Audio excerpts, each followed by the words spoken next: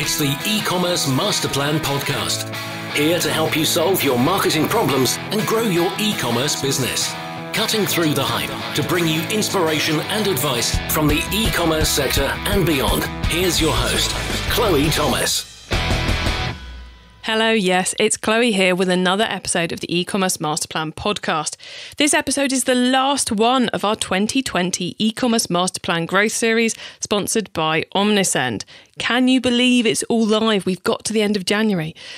And it's a very special type of show that I know you all love to listen to. This is an experts episode. An episode where I invite some of my awesome e-commerce friends to answer a question. Earlier in the series, we covered what is the most important thing we learned in e-commerce in 2019. And in this episode, they're answering one that looks to the future. They're answering what is your top tip for growing an e-commerce business in 2020. Now, we have a wide range of answers coming up for you, even wider than we did in the first show. I don't think anyone's given anything like the same answer this time. So you are going to be getting some great advice. Certainly at least one of these is going to be relevant for your business, if not many more. So enjoy. But before we get into that, let's hear from our sponsors. Omnisend, the marketing automation platform tailored for e-commerce. Omnisend provides sophisticated omnichannel marketing automation tools for sales-driven marketers that have outgrown generic email marketing platforms. Engage your customers and boost your e-commerce sales with dynamic emails, text messages, Facebook Messenger, and retargeting ads on Facebook and Google, all from just one platform. Try Omnisend for free for 14 days. Just visit omnisend.com/masterplan and get started. This is probably my favourite Amazon review so far for my new book, E-commerce Marketing: How to Get Traffic That Buys to Your Website. I finally decided to take the Friday off and read a book. This book. I have now read it once and will use it many times in the following weeks. A great reference, and I'm full of ideas. Can't wait to get back to work next week. Thank you, Mr. K. Heller. If you want to do the same as Mr. K. Heller, you can grab the Kindle or paperback on your local Amazon store now. Or if you're not quite ready to commit to buying the book, head to ecommercemarketingbook.com to get the free crash course, including the first 2 chapters. However 2019 was for you, 2020 is a new year, and one where if you can find a way to adapt to the retail market around you, find a way to drive your traffic, sales and profits forward, then you'll find it is a lot better than 2019. I know that is easier said than done, and that it can take a lot of testing to find the right new opportunity. But if you don't try to find it, then you certainly aren't going to. These top tips will hopefully make working out what to test or focus on this year just a little bit easier. Let's start in with the big picture view, and kind of where we left off in the first expert show a few weeks ago. Here's Ritis Loris from Omnisend to kick us off. So I would see they're going to be like 3 major trends in 2020, which I would see. So first is really consolidation of traditional retailers. So Amazon, Walmart, they're gonna get stronger. At the same time, they're going to be more and more space for like D2C brands. And we see this trend. We saw this trend already in 2019, and it's going to just strengthen as a lot of strong old school companies will be selling more and more online directly to consumers, and a lot of like independent players will erase and will survive as was not maybe the case in previous years in the past. So really, this is a good news for entrepreneurs who are just willing to launch their online businesses and considering that. So really, people will be buying and will have more personal relationship with their brands. And out of that, it's coming the second trend, which is very good and very important. So owned media will become more and more important. It was important all the times, but basically now what has happened, the acquisition channels are being dominated by Facebook, Google, and Amazon as a third largest player, even outside their marketplace, but as a customer acquisition channel. So the digital ad spends grow a lot, and those independent brands they sometimes find it challenging to really be able to compete with the largest players in the market. So for owned media, which is mainly subscriber lists, will become more and more important. So this is actually the value you have, and I would say transforming your understanding about what your subscriber is, that this is an asset, this is a value. You should be growing this list constantly. You should be cleaning it up. You should be really following the best practices of GDPR or California Consumer Privacy Act, which is just came into power came effective by very beginning of 2020. So those make an impact, but at the same time having good quality lists and really having this personal communication with people, your customers, is very important, and the importance will grow, and the opportunities which this direct communication create will be higher as well, will be better. So, and the third trend, which is really following this one, is I'm a strong believer in omnichannel in general. So, and we see this trend, and as a company and myself, we see it as a trend. So, really changing. Changing understanding of what your subscriber is. So up until now, once we talk subscriber, we think about email first. So subscriber is really the one who gave you permission to communicate via various channels: email, text messages, Facebook Messenger messages, WhatsApp, maybe web push notifications. So all of those people who gave you a consent and permission to communicate with them, they are your subscribers. And this is a value. This is the asset the company, direct-to-consumer company, has and should really value it.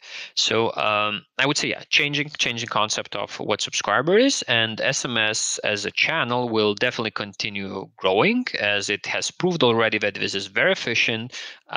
Very customers are liking it, and then it was just the beginning in the previous year, and this year it's definitely gonna grow. The usage and the effectiveness will remain the same. So I believe SMS will be used more and more, and following that, integration of different communication channels definitely will become more and more important. And I remember ourselves launching like omni-channel approach and launching different channels. I mean, Omnicent launching this 2 years ago. We were kind of pioneers in that. Currently, every marketing automation tool is going to omni-channel. And like all our competitors, they do have different channels, combining different channels, but that's definitely what sets the trend and what showed the trends, because customers are willing to have all in one place. Wow, a bumper answer there. Ritas always gives such good advice. Now, Ritas ended by talking about the power of omnichannel marketing, which I know often leads people to say, but how do I know what's working? Well, let's turn to Ian Hammersley from Smart eBusiness for a little guidance on that, as he talks about revenue per visitor. So 2020 is almost, it's 2019, but even worse in some respect, because we're going into it with a reduced marketing spend. And what I mean by that is there's a lot of pressure on the margin, and no one is dramatically increasing their marketing spend. If anything's happening, we're reducing it. So the only way to still grow in 2020 with a reducing marketing spend is to look at the KPIs and the actual numbers. So what will happen is, if you don't look at the metrics of the site and improve them, you'll hit a glass ceiling. You just won't be able to grow. And the e-commerce businesses that will still grow in 2020, and there's a lot of growth there, will be the ones that actually focus on the KPIs. So if you're spending £10,000 a month and all of a sudden you've got to spend £7,000 a month, it doesn't mean that you still can't grow more in revenue. So if you can increase the revenue per visitor by 25%, you're able then to get more revenue out of the same marketing spend, if that makes sense, because you can increase your add to basket stat, you can increase your basket to order stat, which will increase your conversion rate. And if you can, and things like the average order value have a dramatic effect, and you will win the race if you can get your average order value up from £50 to £60, and your competitor has still got an average order value of £50. We will win it because you can then spend more to acquire that customer and still be profitable. If you want to know more about that, then take a listen to the interview I did with Ian last year. It's episode 229, or he has a free video all about it. And we've linked to both of those in the show notes for you. So you can get all that at ecommercemasterplan.com/podcast. Okay, let's stick with marketing and hear from Parkfield's Ria Fischina. So the top tip for 2020 is to remind everybody that clarity and simplicity will win over complexity every time. And the best way that you're going to be able to do that is to capture the intent of your users before they can ask the questions that they need to. And the best way you're going to do that is by using the tools that are available, using the AI to grow your recommended products and give intelligent upsells and things like that. Users are, slammed with so many choices, and they really just want to go to brands that know them right off the bat. So the better you are at that, the better you'll do next year. A woman after my own heart. So keep it clear and simple and don't get too complicated. And let's get straight on with some more great marketing advice. From a different angle this time, here's Lucy Bloomfield of 10,000 Customers. For me, it's definitely storytelling, and I keep coming back to it. I know I spoke about it a bit on the episode that I was on your podcast. But the reason I keep coming back to it is because I've seen it transform businesses in so many different situations. So, for example, in really great situations, in businesses that have already been doing really well, storytelling can be the thing that takes it from, 40 grand a month to 100 grand a month with the right paid advertising strategy. And it's also the thing that I've seen save a business from bankruptcy in over a weekend, like generating tens of thousands of dollars of cash and skating them through to the next bit. And when I talk about storytelling, what I'm really talking about is, again, radical transparency as a strategy to collect sales. And I really think that the businesses that implement this on both an organic side of things and a paid advertising side of things have more chance of being successful in 2020 than any other business. If you want to hear more about Lucy's approach to fast growth e-commerce whilst thinking about the planet, and that's not a contradiction, I assure you, then make sure you check out my recent interview with her. That's episode 253. So, we've talked marketing, stats, the big trends we can capitalise on. Let's go international. I think if international isn't part of your e-commerce 2020 growth strategy, then it should be. Global e-commerce is no longer novel. It's essential. And it's getting easier, I think. International markets are growing at a crazy pace. I saw a study the other day by Forrester that said a fifth of all worldwide e-commerce will be cross-border by 2022. And I can believe that. And I think if you're a growing brand, it's a really good time to expand that way because, like I say, it's getting easier. Might seem a bit daunting, but there's a lot of tech out there that makes it easy. So payments, most payment providers now are making it really easy to go multi-currency. Some of them just let you switch it on, and other ones, okay, there's a bit more of a barrier, but it's certainly way easier than it used to be. Tax and dealing with the complexities there, again, most e-commerce platforms now will build in the basics there at least. Shipping, I feel like every year 3PLs and the tech behind that industry leaps forward and makes it easier.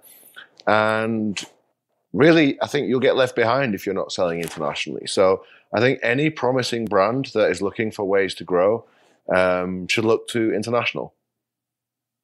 That was Alex O'Byrne from We Make Websites. Now, he may sound like a northerner, but he's now a New Yorker. And he's reminding us all to look beyond our own borders. Before we hear from our last two experts, let's hear from our sponsors. E-commerce Master Plan is supported by some of the greatest companies in the e-commerce sector. Here's a reminder of who they are. Omnisend, the marketing automation platform tailored for e-commerce. Omnisend provides sophisticated omnichannel marketing automation tools for sales-driven marketers that have outgrown generic email marketing platforms. Engage your customers and boost your e-commerce sales with dynamic emails, text messages, Facebook Messenger, and retargeting ads on Facebook and Google, all from just one platform. Try Omnisend for free for 14 days. Just visit omnisend.com/masterplan and get started. In the last ad break, you heard a review from a retailer just like you of my new book, E-commerce Marketing: How to Get Traffic That Buys to Your Website. It's a Kindle bestseller in the UK, USA and Australia. And as past podcast guest Chantal put it, if you run an e-commerce business, buy this book. The Kindle and paperback are available from your local Amazon store, plus it's now available everywhere on audiobook too. Just search e-commerce marketing on your favourite audiobook app and click on the white cover with the blue and pink text. It's time for the top tips round. In the first of our annual Experts podcasts, episode 251, we heard a lot about the need to be on top of the technology and delivering a customer experience that leads to sales. Rachel Jacobs from eCommerce Partnerships has a great take on how to make that a reality and use it as a way to create your growth in 2020. The biggest tip really for me for 2020, it's not necessarily anything that's very new. However, I think in light of the findings from, particularly over Black Friday, Cyber Monday, the huge shift towards mobile and the massive, the 50-50 split between online and offline purchases. The big tip for me for 2020 is the fact that agencies need to be more proactive with their brands. For those who don't know, I work as an agency advisor. I work with e-commerce agencies across Europe and across the world.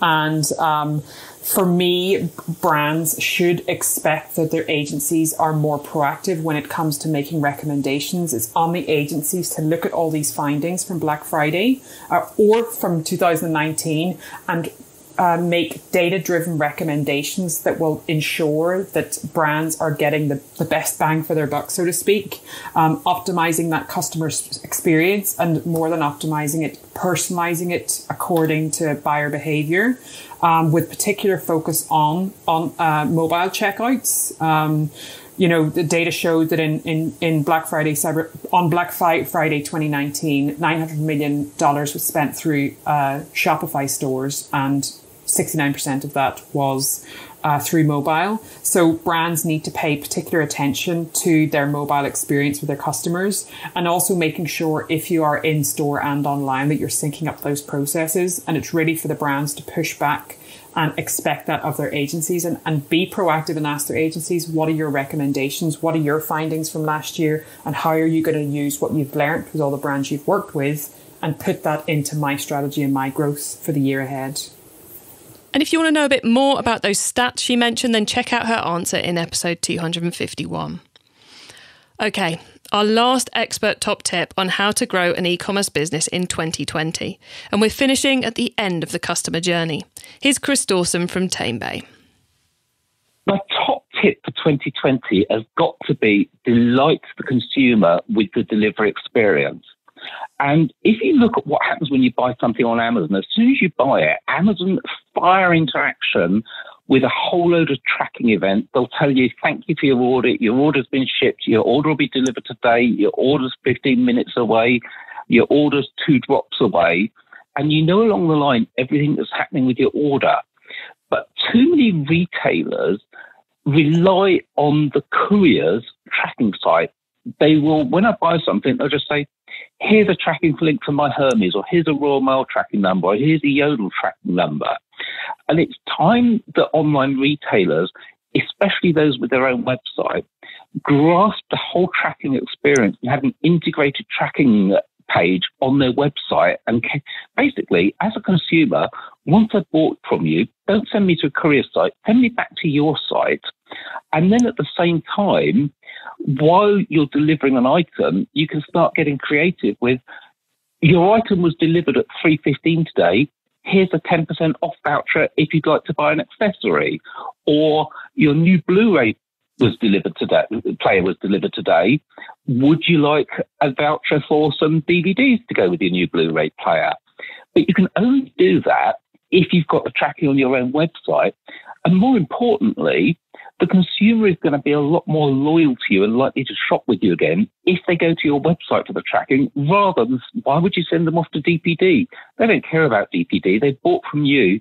Keep them on your website. And if you've not got it yet, get an integrated tracking page as a first step, and then think about ways you can use that integrated tracking page for remarketing to your customers who are going to come to that page to find when the delivery is going to arrive.